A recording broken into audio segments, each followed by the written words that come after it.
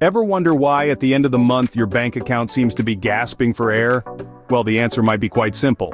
It's all about personal budgeting. Now hold on, don't switch off just yet. I know the word budgeting might sound a bit boring or maybe even intimidating, but trust me, it's a game changer when it comes to managing your money.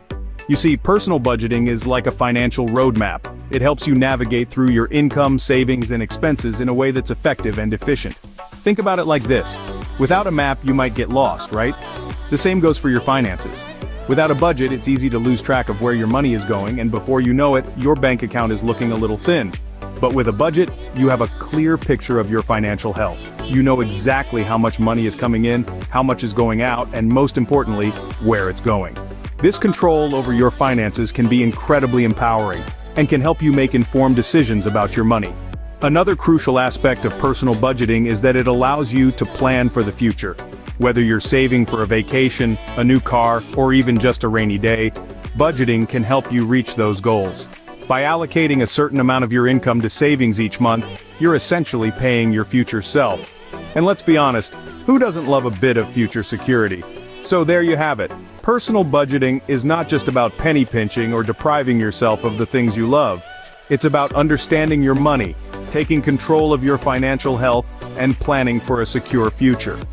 So, if you're tired of your bank account running on fumes each month, it's time to dive into the world of personal budgeting. Trust me, it's an adventure worth embarking on. Before crafting a budget, you need to understand your income and expenses. Let's start with income. This is the cash that you're bringing in every month. It could be from your full-time job, part-time work, freelancing, or even passive income like rental properties or dividends from investments. To get a clear picture, add up all these sources. If your income fluctuates, take the average of the last 6 months to get a reliable figure. This gives you your total monthly income. Now, on to expenses. This is where you spend your money. And it's not just about the big-ticket items like rent or mortgage payments. It's everything from your morning coffee to your streaming subscriptions. Start by tracking every single expense for a month. You might be surprised where your money's going. Once you've tracked everything, it's time to categorize. Break down your expenses into categories like housing, food, transportation, entertainment, and so on. This helps you see where your money is going at a glance. Don't forget about those irregular expenses too. Things like annual insurance premiums, vehicle maintenance, and birthday gifts. These may not come up every month, but they can make a significant dent in your budget if you're not prepared. And here's a crucial point. Be honest and accurate. It's tempting to underestimate expenses or overestimate income. But remember, this isn't about making your finances look good on paper. It's about understanding where your money's going so you can make informed decisions. This stage might seem tedious, but it's worth it. Knowing your income and expenses gives you control. It's like having a map when you're lost. Without it, you're just wandering around aimlessly. With it, you can see where you are, where you want to go, and how to get there. And don't worry if your first pass isn't perfect. This isn't a one-and-done deal, it's a process. You'll likely need to adjust as you go along, and that's okay. The goal is progress, not perfection. Remember, the more accurate you are with your income and expenses, the more effective your budget will be. Now that you know where your money is coming from and going to, it's time to set your financial goals. Think about what you want to achieve financially. Break it down into short-term, medium-term, and long-term goals. Your short-term goals could be saving for a vacation or paying off a small debt. Medium-term goals might include saving for a down payment on a house or starting a business. Long-term goals often involve retirement savings or creating a substantial emergency fund. But remember, these goals should be SMART, specific, measurable, attainable, relevant, and time-bound. Be precise with what you want to achieve, know how to measure your progress, ensure it's achievable, make sure it's relevant to your financial situation, and set a clear timeline for when you aim to reach it. Having clear financial goals will guide your budgeting process and keep you motivated. Armed with your income, expenses, and goals, you're now ready to create your personal budget. Diving headfirst into budgeting might seem daunting, but let's break it down. The first step is to allocate your income towards 3 main categories: needs, wants, and savings or debt repayments. Needs are your essential living expenses. Think of these as the non-negotiables: housing, food, healthcare, and transportation. If you're not sure what a need is, ask yourself, can I survive without this? If the answer is no, it's a need. Wants, on the other hand, are the nice-to-haves. These are things like dining out, vacations, or that latest gadget you've been eyeing. They're not essential to survival, but they make life more enjoyable. The final category is savings or debt repayments. This is where you're investing in your future, either by growing your nest egg or by paying down debts to free up more of your income in the future. Now, how much of your income should go to each of these categories? A popular starting point is the 50-30-20 rule. This guideline suggests you should allocate 50% of your income towards needs, 30% towards wants, and 20% towards savings or debt repayments.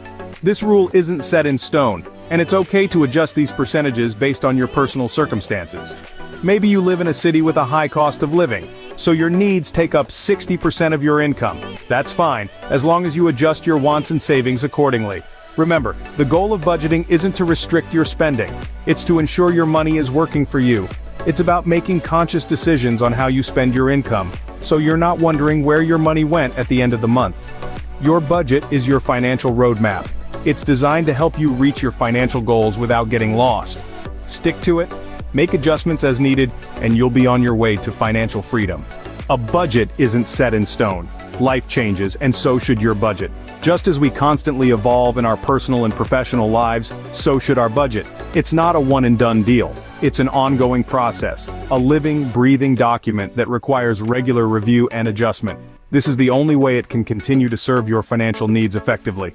Now you might wonder, why is it necessary to review and adjust my budget regularly? Well, life is full of surprises, and not all of them are pleasant.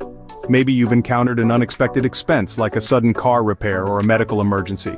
Perhaps you've experienced a change in your income, a raise, a bonus, or even a job loss. These shifts can significantly impact your budget, and you need to make sure your budget reflects these changes. Let's say you've just landed a raise. Congratulations! But instead of splurging it all on a fancy vacation or a new gadget, consider adjusting your budget. You could allocate a portion of your increased income towards your savings or your debt. This way, you're not just earning more, but you're also improving your financial health. But what if you're on the other side of the spectrum and you've just lost your job or encountered a hefty unexpected expense? Don't panic. It's times like these when your budget serves as your financial lifeline. It's time for you to review your budget, identify areas where you can cut back and allocate more towards your emergency fund or necessary expenses. Remember to be flexible and realistic when adjusting your budget. If you've cut back on dining out but find yourself missing your Friday night takeouts, it's okay to adjust your budget and allocate a small amount towards it. After all, a budget should not feel like a financial straitjacket, but rather a tool that helps you achieve your financial goals while still enjoying life. So, take some time every month to sit down and review your budget. Make necessary adjustments. Keep track of your spending and savings. This way, your budget remains up-to-date, realistic, and most importantly, effective.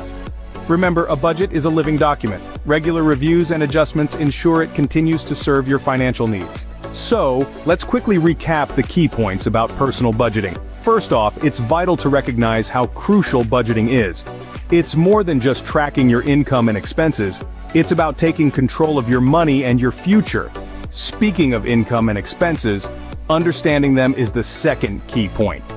It's the foundation of any budget. You need to know where your money comes from and where it goes. Next, we have setting financial goals. These goals give your budget purpose and direction. They could be saving for a house, a car, or even a vacation. After that, we move on to creating a budget. It's your financial roadmap, guiding you towards your goals. Finally, don't forget about reviewing and adjusting your budget regularly. Life changes, and so should your budget. It's not set in stone. It's a living document that should evolve with your financial situation. With these steps, you're on your way to mastering personal budgeting. Remember, the journey to better financial health begins with a single step, and that step is budgeting. If you enjoyed this video, please like, share, and comment.